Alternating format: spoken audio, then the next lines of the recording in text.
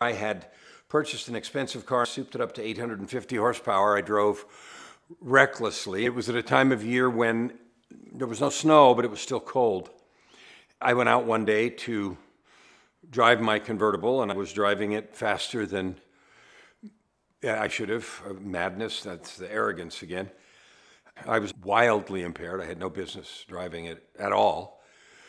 I was driving too fast, had a wreck. It was a single car wreck. When all the banging and the crashing and all the noise stopped, I opened my eyes and there was a tree branch about a ½ inch in diameter, a ¼ inch from my left eyeball.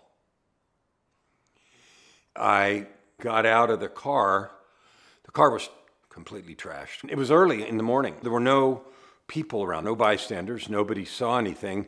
I'd crashed into a fence and a tree, and that's how come a tree branch ended up here.